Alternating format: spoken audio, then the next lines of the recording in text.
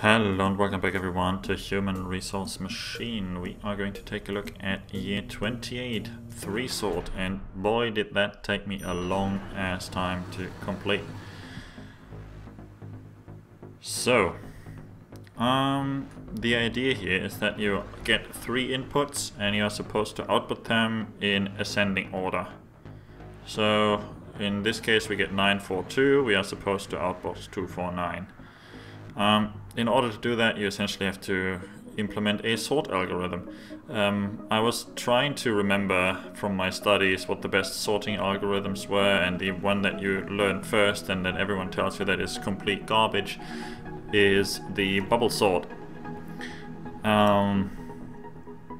which is fairly easy to implement normally if you use a normal programming language, but in this, rather limited set of commands, it's really not that easy actually. My problem was that whenever I tried it, I tried to sort from C to A, so basically do a descending algorithm, and that worked, but it had the issue that you couldn't do some of the tricky tricks you can do if you sort ascending. As in, whenever you have a check for if negative, you have to also put in an explicit jump at the end. If you do it the other way around, in this case, if you do it ascending, you can actually just do like this, and in case something is negative, you just jump over a block, and if something is not negative, you do something, which turned out to be a lot better, but if you do it the other way around, you just can't ever do it with enough within the command limit of, I think it's 34 actually, is it? Yeah, 34. So let's just quickly look how it's done. So you take from the inbox, you copy to A, you take from the inbox, copy to B, you take from the inbox, copy to C. Then you copy from A. This is why I wanted to do it the other way around.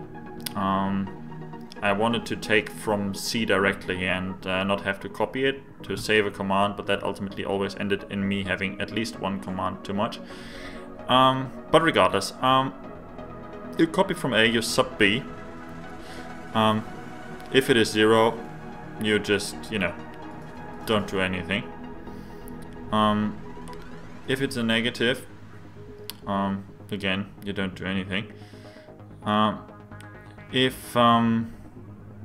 If it's not a negative, you take from A, copy it to T, take from B, copy it to A, take from T, copy it to B. So essentially you just do a swap. You just need this temporary variable to store the value. Then you copy from D, do the same thing. If it's 0, you can just jump over it. If it's negative, you jump over it as well. Here you really need to check for both.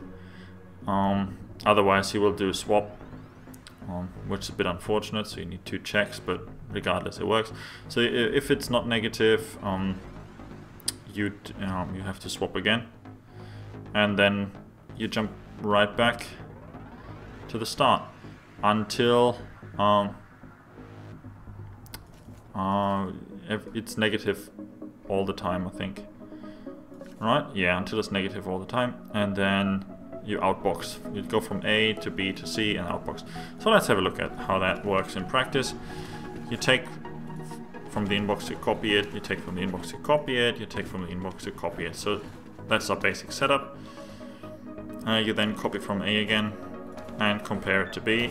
It's a positive, so you have to swap it, meaning that A is bigger than B.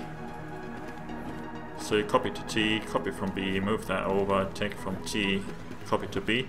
And in a normal programming language, this is one command, just says swap A, B, and that would just do the trick. So you take then from B, which is now 9, you subtract the C again, it's not negative, so you have to swap again. And then you have B and C sorted. What you can see now is that A and B are now in the wrong order still, so you have to jump back to the start and do the whole thing again. So essentially the idea and the reason why it's called bubble sort is that you always take the first element and bubble it to where it needs to go. Yeah. And I'm not sure if that is true for longer lists, to be honest. I can't really remember. But that's the essential idea. You take one value and you bubble it up to the place where it needs to be. And now we go into the negative case because everything is sorted, and then we copy in order and move it to the outbox.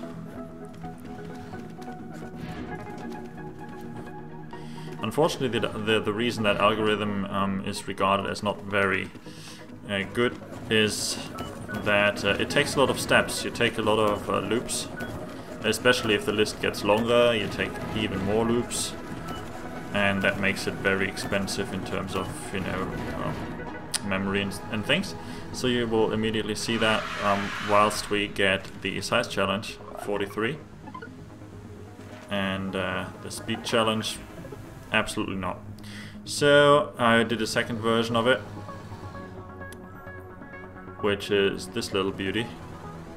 Yeah, pretty long, right? So I don't do any sorting whatsoever in this case.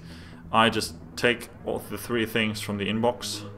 For some reason I decided to do it in reverse order. Don't ask me why exactly.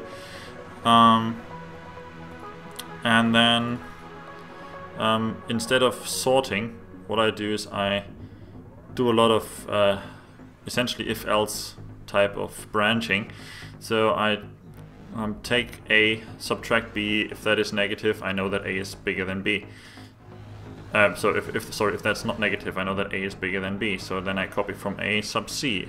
If that is not negative, I know that A is bigger than B and A is bigger than C. I then only need to figure out what the connection between, or the relation between B and C is, and I know I know everything I need to in order to output them correctly. So I do another subtraction, B from C, and then I know that A is bigger than B and A is bigger than C and B is bigger than C. So I know exactly the order, and then I just basically copy an outbox in that order, and I do that over and over and over again for each and every permutation of these three values. So let's see how that works. I take my three values and put them into my variables. I then take A sub from B. That is a negative, so we jump into this case, which means B is bigger than A, which is correct, as you can see. I take A and subtract C, which is again negative, so I know that B is bigger than A and C is bigger than A. So A is already the smallest, we already know that. And then I jump to the next one. And so yeah, I'm now in that case where I know that B is bigger than A and C is bigger than A and C is bigger than B, so I know my order in which to outbox them, and that's what I do. And then I go right back. So I take from the inbox, copy it,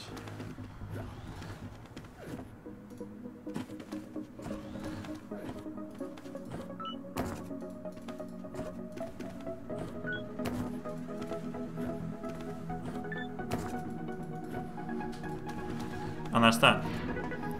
Got my order figured out, and then just outbox, and so on and so forth. Again, the program will be in the description for you to copy. So that, while it works, as you can see, it's slightly above, so I still needed to cut some of the code, so I did a third version that just has a bunch more checks, so that I essentially mainly I eliminate jumps in this case. So yeah, it does the same thing. I copy into my variables, but first of all, I start with just importing two values and then doing the first subtraction right away. And in case they have a certain relationship, I just go into the next block then, and it's all just a little bit more a little bit more optimized. To be honest, I don't really remember the details, but essentially it does the same thing, right? It compares the values, it doesn't do any swapping or sorting, it just has a bunch of checks that determine the permutation of these three values. Again, I will copy both the solutions for the challenges into the description, so don't bother trying to read it from the screen.